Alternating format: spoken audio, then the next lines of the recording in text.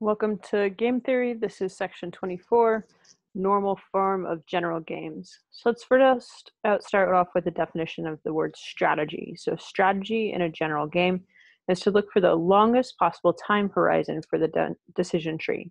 So this is important because when you're looking for a strategy for a game, you'd like to know the best possible move combination for the longest possible point in the game.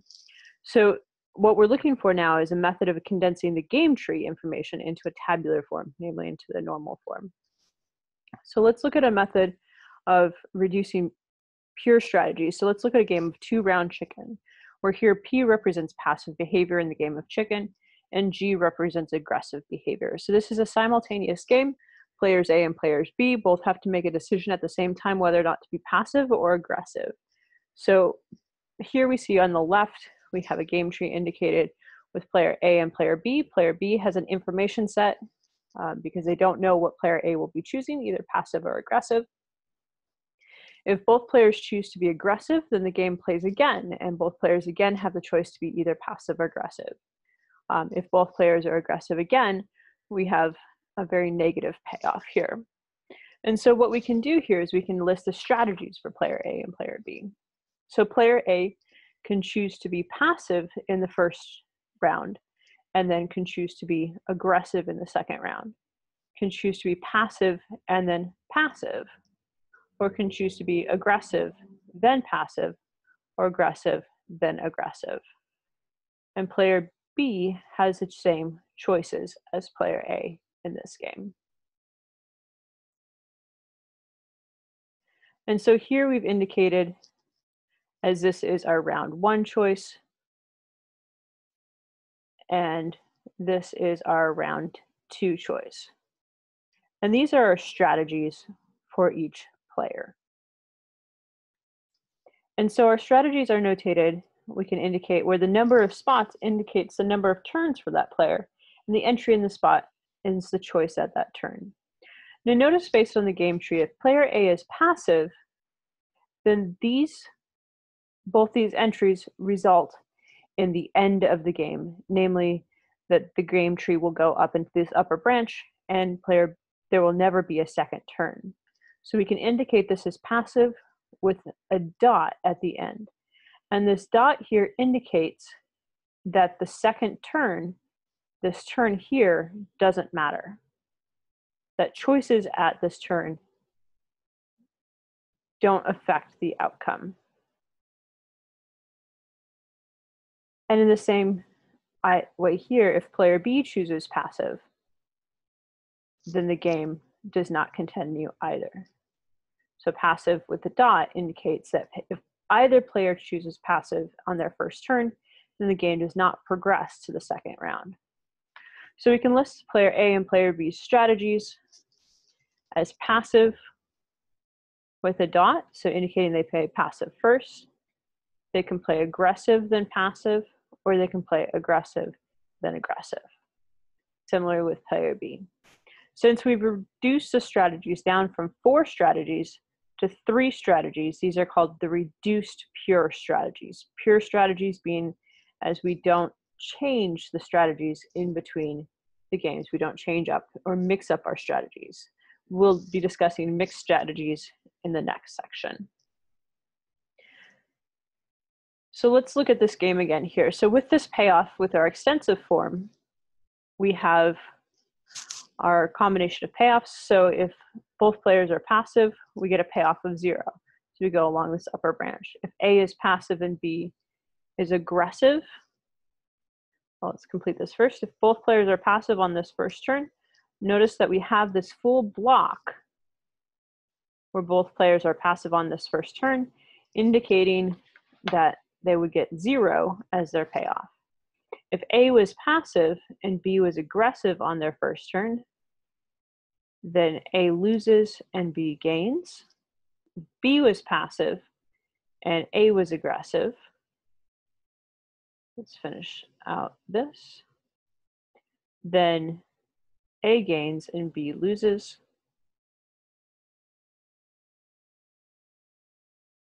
And so we see we have another sort of block behavior here. And then if A is aggressive and B is aggressive, they move to the second round. So the second round of chicken is in this lower quadrant. If they're both passive, then we get a payoff of 0, 0. If we have passive versus aggressive, we have -1, 1. And if we have aggressive versus passive, we have 1, -1. Aggressive is -10, -10. So in this bottom block here, this is the second round of chicken.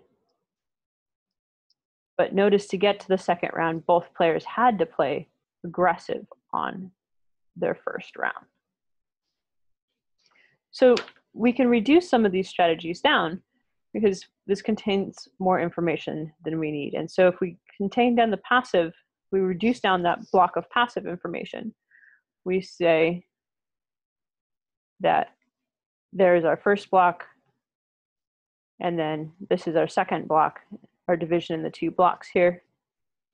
And we have the same sort of structure as before. And this makes it much easier to find our Nash equilibrium because we don't have as many points to consider. And this is what we call the reduced normal form.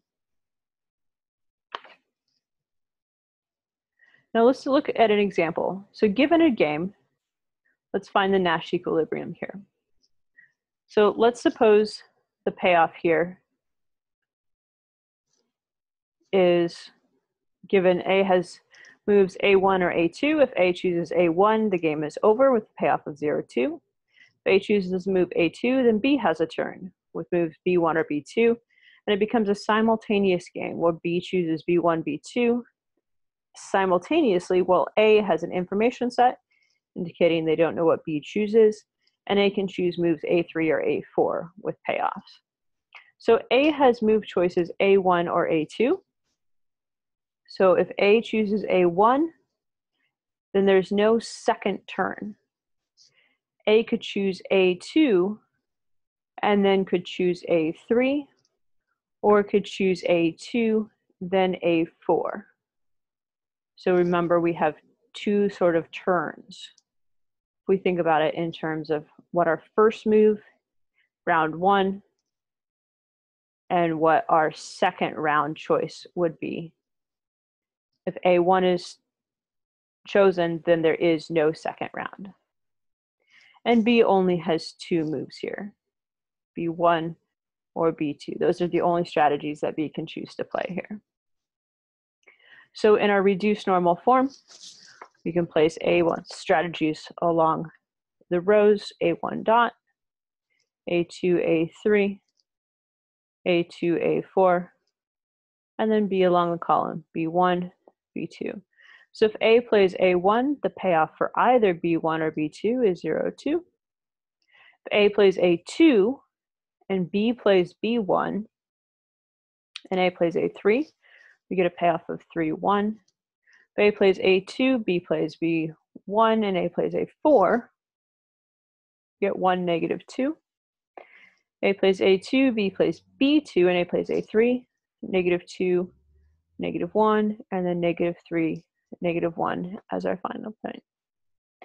So analyzing this matrix reduced normal form for our Nash equilibrium, we see that if A was to choose its first strategy, B's best response would be either move. B doesn't have a best response. There's no distinguishing B's moves in this case. If A chooses to play the second strategy, B's best response would be play B1. If A were to choose the third strategy, B's best response would be to play B2. If B was to choose to play B1, A's best response is the second strategy, and B chooses to play B2, A's best response is to play the first strategy. So using our Nash equilibrium analysis, we see that we in fact have 2 Nash equilibrium for this game. So we have a Nash equilibrium at A1 dot, comma, B2, and at A2, A3, comma, B1.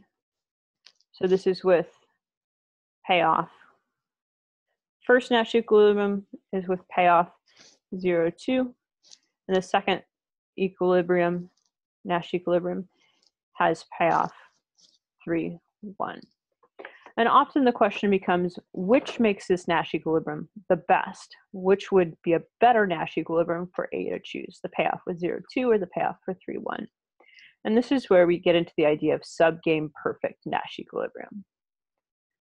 So with subgame perfect Nash equilibrium, if we have a normal form, a Nash equilibrium is considered to be the best if it is what we call subgame perfect.